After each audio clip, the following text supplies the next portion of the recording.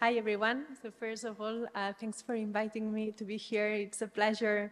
I have to disclaim I'm a computer scientist, so please take my side of the things. So I think the previous panel has been a great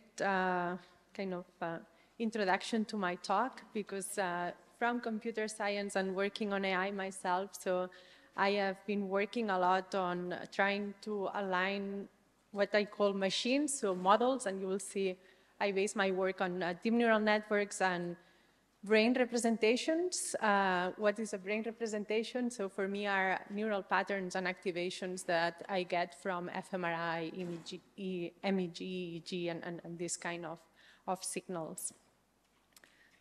So I would like to start also to give a bit of context. So from machine learning perspective, and computer science perspective, there's been a huge advance on this modeling, predictive models and so on, based on deep learning. And deep learning has been, as said, inspired by the brain as a metaphor, like very abstract metaphor of the brain, because we don't have a lot of the details, kinds of neuron synapses and so on, of course. But it's a kind of like mathematical concept that we can somehow map to what we think an artificial neuron could be mapped to a biological neuron, for instance, right? And one of the, so deep learning has been there for many, many years, but it was not like the main trend for many reasons. Some of the reasons have been told already, so big data, big computational power, and so on and so forth. So there was this big data set that was open to the community, and then deep learning was kind of tried there in a very engineered way. So you can see here some of the images. It's called ImageNet, and it's been used for kind of learning the weights, the patterns of these models that now they are the almost only ones and variations of them that are being used and are being researched. So here, just to see, like before this CNN, so convolutional neural networks, kind of inspired by the brain because of the receptive field sizes that only look at particular parts of the image. So once they were introduced in 2012, so the error in this challenge, so this competition, was reduced by too much to ignore for the rest. So after that, everyone went to see how we can improve this kind of specific models, and the rest was kind of left on the side. And you see how the error went down.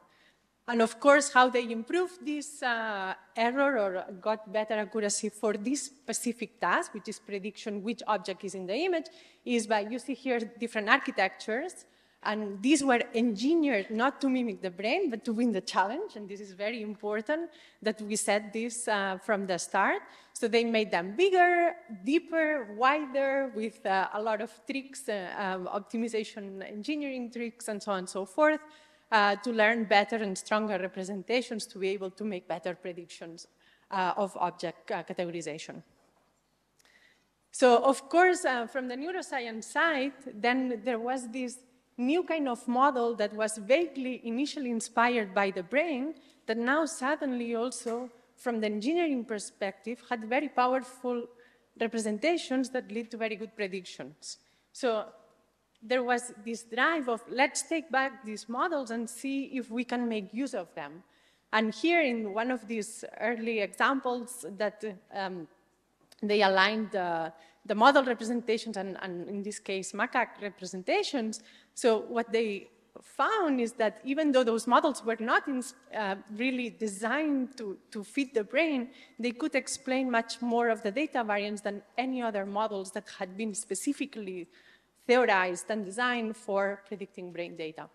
So since then, there's been a lot of effort trying to also find and use these models in conjunction to neuroscience to see what can we learn from the brain with these models. So I see a lot of convergence between these two fields more than ever. And of course, many other fields has been done before. So in this kind of quest and endeavor, so one of the things that we've been working on in collaboration with people from Berlin and also MIT is to set up this challenge, which we call Algonauts, which is kind of like the quest for finding algorithms and models to predict brain data, and in particular, now we are aiming big data. So we set up some kind of standard and put it in some format that people can use their models to predict the data. And of course, so this year we are running the 3rd edition, and it's still on if somebody's interested. And one of the things that we've learned is that, of course, setting up a challenge is dangerous in the way that people tend to just want to win the challenge, right? But on the other side, it also creates a bunch of predictions and sets a dictionary, a set of models that then later on we can compare. And we can see what has this model that this other model doesn't have to make it better at aligning with the brain. Or what does this other model and this other have in common that make them be the winners of this challenge, right? And I think then later on we can confront with the previous theories and then advance. So this is the hope. So the challenge is not the end, let's say, it's the beginning of the analysis and understanding. So along these lines, we've been working also about going beyond object recognition in aligning brain and machine representations, always still in the vision domain. So one of the questions that we asked ourselves is, now we use these models to align with brain data, and we got a lot of the variants of the data predicted with particular models that have been trained for instance, object classification. But can we also assess functions of particular brain regions by computing these relationships, correlates, or we can also use predictions of its responses, so the responses of the models of the brain area to a large set of models with some constraints. So for instance, we have a large set of models that the only parameter that we change is the function that they have been trained on. So they are a kind of proxy for function. And then we can maybe unveil what's the functionality of particular brain regions. And we can do several tests on that. So just to give a bit more context, so imagine we have this set of models with only parameters, as I said, changing the function that they've been trained on. In our particular case, we focus on the visual cortex, so we use models that predict segmentation at the pixel level with category or not. They predict depth, they predict category at the global picture level, or which is seen, it's there, and so on and so forth. And then with the same stimulus set that we use to get activations of these models, once these models have been trained on another set, we also get the neural responses of different subjects. And now what we can do is find which models in which regions predict better these neural responses. And then we can get either rankings of models per brain region, or we can also do a searchlight approach and see if there is some pattern that emerges that we get which models are better predictive for each voxel individually.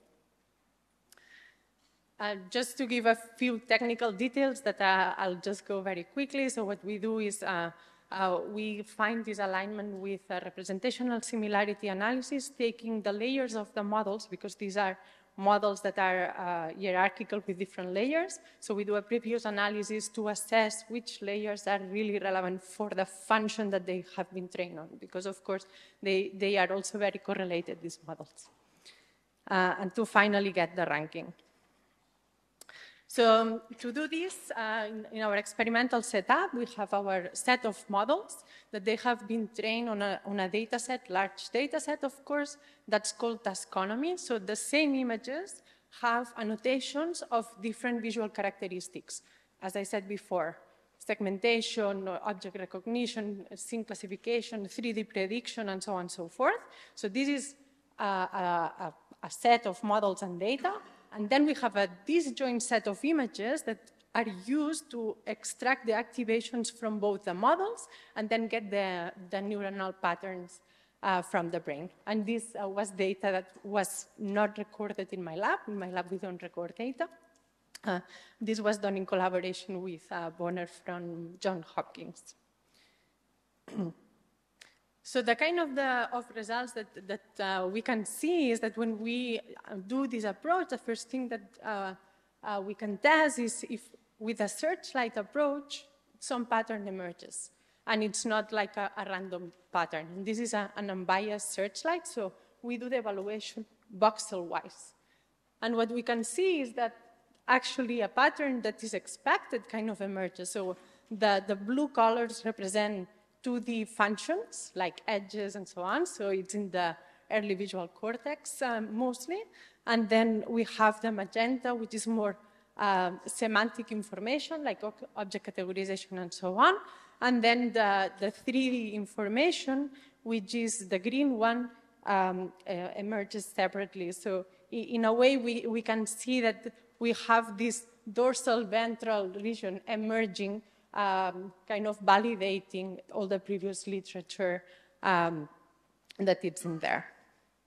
With this more, some people told me, fishing expedition approach, if I might say. Another thing that we can also do is test actually the nature and predictive powers of these models for each of the regions. So what you see in the x-axis are the brain regions that are localized with the brain atlas, B1 and so on, with LO and V3, so all the regions. And then we take the top 3 best predicting DNN, so the ones that have like the highest correlation, and see how much of the variance of the brain data they explain. And the gray bars are the noise ceiling. So what we can see is that actually in 9 of the tested ROIs, we can explain more of the 60% of the variance of the lower noise ceiling.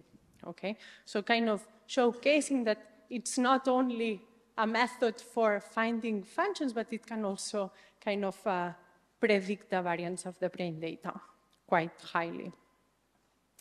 So to sum up, so different regions in the brain explained by DNNs performing different tasks might be a method to kind of unveil which function each brain region might be performing. And we are now also going to these multitask models and what is the relevance of integrating more information, even if we only test the visual cortex, for instance, because we know that we have multiple sensor inputs that we might integrate the information somehow and it might have an effect. And with this kind of approach, one can systematically change particular parameters to confront the results and assess what is the importance of, for instance, integrating this other modality. So is the predictive power really increasing or not, keeping all the parameters, the rest of the parameters the same? Okay, so some of the conclusions. So in our experiments, we see that it matches literature and that we can also explain a lot of the variance with this approach. So here is also to showcase that this kind of framework is not only for fMRI, as I showed before, but it can also be mapped to EEG and by extension to MEG or also dynamic neuronal pattern representations. So here what we did is take the same kind of stimuli and then record EEG data. So in this particular case, we changed a little bit the question, and since we did it ourselves, we had a bit more of control. So what we wanted to assess if the timing at which the visual features are processed compared to the navigational affordance, and to kind of assess if the visual features would be then used for behavior, for instance. So these are just details about the experiments that I can tell you later if you are interested, but it's a typical behavioral experiments with human subjects.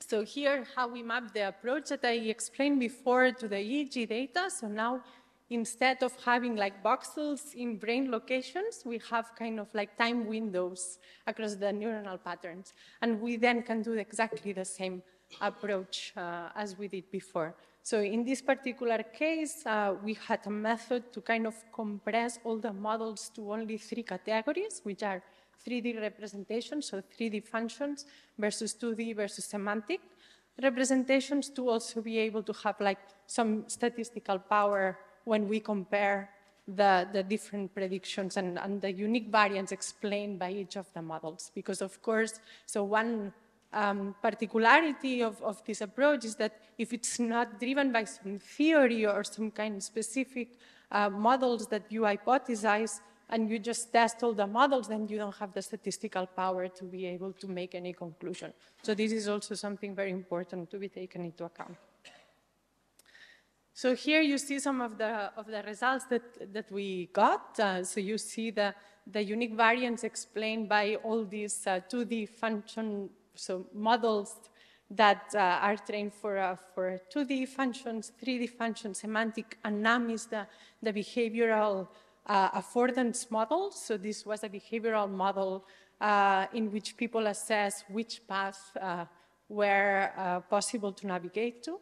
And what we can see here in this result is that the DNNs trained on 2D functions shows the earliest peak, followed by the ones that are trained on 3D and then very closely related to semantic in timing.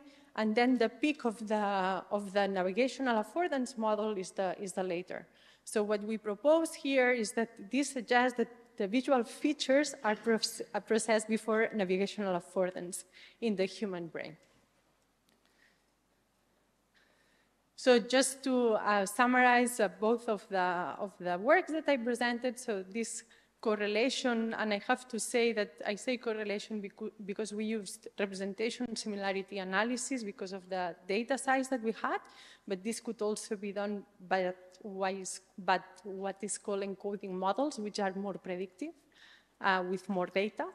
So this correlation between the deep neural networks with brain areas, taking fMRI data and time responses and the neuronal patterns, taking the EEG data, highly depends on the task that the DNNs were trained on. And of course here, again, so the data that the trains were trained on were the same for all the tasks. So this is a factor that we took out.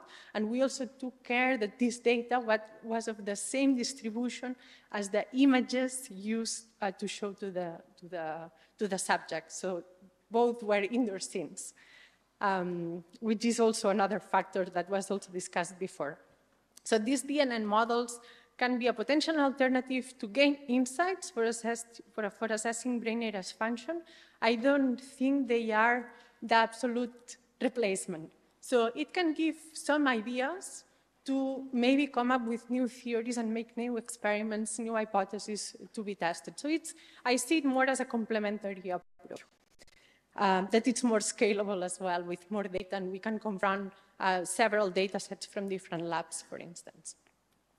So as I said before, we are part of this Algonauts project, so we are considering also other fMRI data sets also for this approach and more complex tasks. In conjunction to this Algonauts project, we are developing a toolbox that we call Net2Brain, and it's to facilitate this intersection between machine learning and cognitive neuroscience. So what we did is we provided a framework that provides this functionality, so this framework for comparing representations of deep neural networks and brain activities, and it's open source, and we also get all the time feedback and try to incorporate it from the community. And mainly it has in place this method in which we have more than 600 DNNs there in place, and now we are trying to build a taxonomy of DNNs to be able to guide also which kind of DNNs are relevant for my question from a cognitive science perspective, which I think is very challenging. So we have a lot of them already in place, very easy to extract features. Then we create RDMs, so the representational dissimilarity matrices, to then be able to compare to the brain RDMs. But we also, besides representational similarity analysis, we also have linear encoding models in place. So finally, just let me tease you again on this Algonauts project, because as I said, there is still time for submitting your models with our data, which is actually not my data, but this is in collaboration with Kendrick Kay. It's the natural scenes data set, and it's going towards this big data, trying to build encoding models and then be able to compare all the participants' models and have some kind of ranking. Yeah, so with this, I would like to thank you for your attention.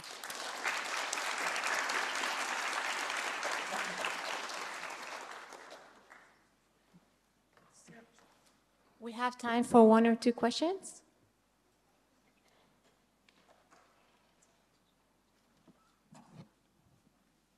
No? Oh.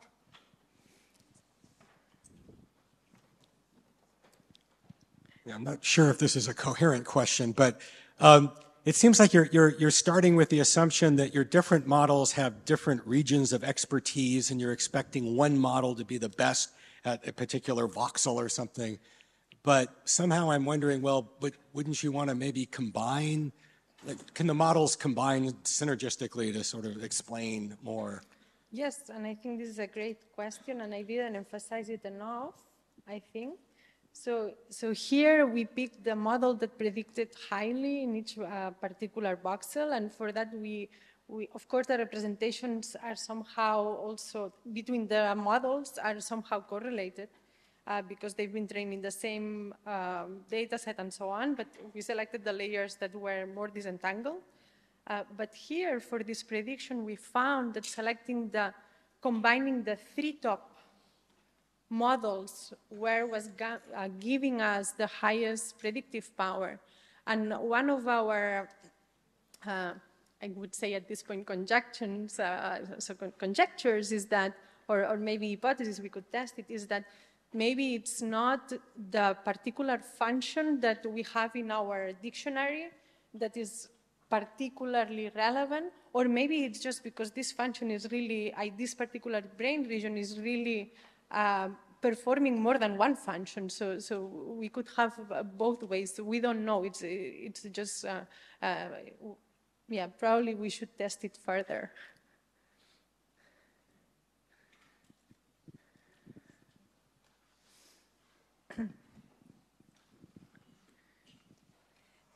Thank you for the talk. You mentioned several times that you are mostly looking at the visual system. Can you say a few words about what is needed, in your opinion, to move towards other brain regions and brain systems? Yeah, so actually, we started with the visual cortex because it's the one that is more studied. And first, to provide this kind of framework, we wanted also to confront to the literature.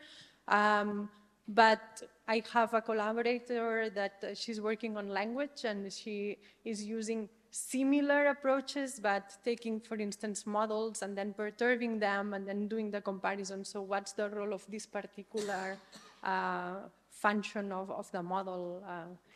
Even using models similar to GPT and so on. But you can have some interesting questions, like, for instance, what happens if you take some grammar structure out? Or what happens if you ablate this part of the model that you know what it's doing? And these kind of questions, I think, can give relevant insights. Thank you very much for the intriguing talk. Thanks.